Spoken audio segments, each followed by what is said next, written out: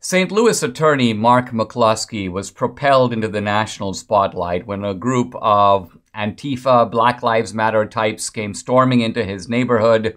He and his wife, feeling threatened, went for their weapons, and they were seen on their front porch brandishing these guns. Now, the media portrayed this as some kind of scandal. Scandal not on the part of the invasion of the neighborhood, but on the part of the McCloskeys. And now Mark McCloskey is running for the Senate in Missouri. Mark, welcome to the program. Thanks for joining me. Let me start with that fateful day when all those guys came into your neighborhood. Describe why you felt threatened enough to want to go for your firearms. Sure. Thanks for having me on the show. You know, given the enormously dangerous normal background violence in St. Louis, and then we added on top of it the George Floyd incident, where on June the 1st and June the 2nd of last year, the mob burned down downtown St. Louis, shot 4 police officers, killed retired police captain and chief of the Moline Acres Police Department, David Dorn. And these were just random rioters who broke into the pawn shop where he was working secondary and killed him and live streamed it. And so this was a violent mob that had proven itself to be dangerous and deadly. And then on June the 28th of last year, in the late afternoon, 300 to 500 of them broke through my gate and stormed into my neighborhood, which is all a private neighborhood. There's no public property here. The streets, the sidewalks, street lights, everything are owned by us. Breaking through that gate was a moment when, at least from my perspective, that protest stopped being peaceful and they were trespassers. And I had every expectation that they would do to me that which they had done to downtown St. Louis and Captain Doran. And when you were standing there on the porch, what was the sort of nature of the exchange between, if any, between you and those guys? Were they shouting threats or were they shouting slogans? What were they saying to you and your wife? Well, the first thing that happened was as soon as they broke down the gate and came in, I stood out on the porch and I said those 2 most hateful white supremacist words known to the English language. I said private property. And since they're communists, when I said private property, it inflamed them and they started rushing towards the house. My wife and daughter went in to call 911. I reached in and grabbed my AR-15. When I stepped out on the porch with a rifle, the chant was, "We're going to kill you. We're going to rape your wife. We're going to burn down your house. You've got a business. Your business is gone. That's going to be my bedroom. That's going to be where I have my breakfast. That's going to be where I take my shower after we kill you and take the house." And so that was the nature of the nonviolent protest, along with the people wearing body armor and carrying weapons. When they did eventually get down to the mayor's house, they chased away a NBC affiliate with an AK-47 rifle. So that's how peaceful this protest was.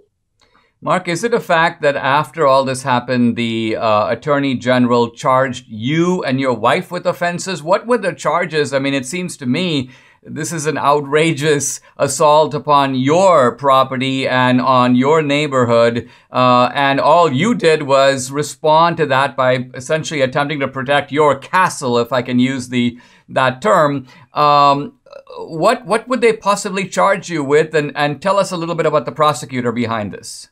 Sure. And not the Attorney General, because the Attorney General of the state's a Republican. He's one of my adversaries in the Senate race. But it's our local circuit attorney. It's what we call our DA here. It's the circuit attorney. She's a George Soros-funded left-wing extremist. She views her job as the prosecuting attorney to be social revolution rather than prosecuting crime. She has this blacklist of officers who she considers racist, so she won't prosecute their arrests. They don't even know who they are. So if you go out and arrest somebody, you don't know if the prosecutor is going to take that arrest or not. When they do get around to trying something, they're so incompetent, they lose over 50% of the cases they try. But they charged us with flourishing a deadly weapon, right? We didn't put off a shot. We never left our own property. Every single, quote, protester, unquote, was standing on private property, and nine of them eventually got charged with trespass, and those charges were dropped instantly. My wife and I, on the other hand, are still facing 4 years in prison and the loss of our licenses and our livelihood for doing nothing more than defending ourselves against a mob which had proven time and time again to be very, very dangerous. Mark, what about this? I mean, this very example that you give points to me to a larger double standard of justice. I mean, you've had these Antifa types. They burned St. John's Church in Washington. They've been assaulting Portland now for months. They set fire to the courthouse. They attack police officers. And I just contrast their fate with the January 6th protesters, because you have people who seem to have done somewhat similar things. I would say in the Antifa case, more violent, and yet the January 6th protesters are sitting in solitary confinement. They're facing this kind of maximalist approach to being charged with all kinds of imaginable offenses. Whereas the other guys are like catch and release. They're not prosecuted at all, or if they are, they're let off with very light sentences.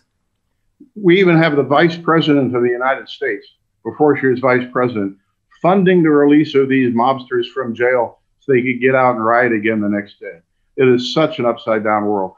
You know, the people sitting in solitary confinement now for months for doing no more than the people that broke into my neighborhood did, trespass. None of the people that broke into my neighborhood, threatened my life, have spent a day in jail. And yet there are, I think the last time I heard, something more than 36 people that have been in solitary confinement since January the 6th for doing no more than the same trespass and not breaking anything, unlike the people that broke into my neighborhood. So yeah, it's a totally upside down world. Let's talk about running for the Senate. You've been a Republican. I assume you've been, I don't know how involved you were in politics before, either as an activist or as a donor, but something must have convinced you to sort of jump into this arena. Talk about that process. Talk about what your life was like before and what made you feel like now's the time for me to step up. Well, you know, if you'd asked me that question a year ago today, I'd have said that what I wanted most in the world was for the world to leave me the heck alone. I had a nice, pleasant life. I've done pretty well for myself. But what I had no intention of doing was entering the public arena. But, you know, the world had another plan for me. And when those rioters broke into my neighborhood and then came back on July the 3rd with twice as many numbers and the specific intent to kill us and burn us out, we just made a commitment that there was something totally wrong with this world, and that we needed to devote the rest of our lives to trying to fix it, to save our democracy. We had heard the president's speech at Mount Rushmore the day late on July the 4th, and he talked about combating Marxist extremism in this country. And the media portrayed that as a divisive speech. And my wife and I said, if combating Marxism in the United States is divisive, then there's something horribly wrong with our system, and we need to fix it if it takes us the rest of our lives. And so I've never been a politician before, but that's what caused me to make a commitment. Mark, let me ask you this. You've talked in some of your comments that I've seen in the news about the fact that our country is so divided, and it is divided. But the rioters who came into your neighborhood weren't random thugs. This wasn't a case of people who just said, okay, well, let's just go on a spree. As you mentioned a moment ago, this is rioting that has friends in high places. There are powerful people in the media. There are powerful people in Hollywood. There are people in the Biden administration, maybe going all the way up to the vice president, if not the president himself. Of course, Joe Biden, who doesn't know a whole lot, but says that Antifa is just an idea, as if an idea came marching into your neighborhood. My question is, are we facing in this country a serious threat of something we haven't, at least not in my lifetime, seen, which is not just street violence, but street violence that is licensed with the approval of a major political party? I give you an example. The lady standing outside my gate on the second assault on July 3rd, chanting into the megaphone, "You can't stop the revolution." That's Cori Bush. She's now the United States representative from the 1st District of Missouri. She's walking the halls of Congress. That woman who advocated the violent overthrow of our government had the gall to say on the floor of the House, no one who supports insurrection should be allowed in the halls of Congress, referring to our Senator Josh Hawley. Yet she's the only person I know in the halls of Congress that has actively advocated violent revolution. The other person that organized that event, this was an event started by an entity called Expect Us St. Louis. The heads are Cori Bush and a woman and a guy named Rashid Aldred, who's got elected to the Missouri legislature. So these are two people, communist revolutionaries, who are now elected officials, one to the United States government, one to our state government, And as I mentioned, we have the Vice President of the United States who advocates for these revolutionaries.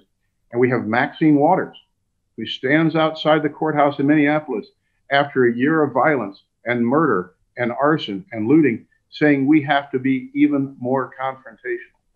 These mobsters are like the brown shirts. They are the enforcement arm of the left. Do as we say, or we'll burn, we'll loot, and we'll kill. And that's what we're facing. Wow. Very, very insightful. Thank you, Mark McCloskey, for joining me. Best of luck with the Senate race. I know it's a little bit of a crowded field, but I know you'll stand out, and all the best to you. Thank you very much, and thanks for having me on.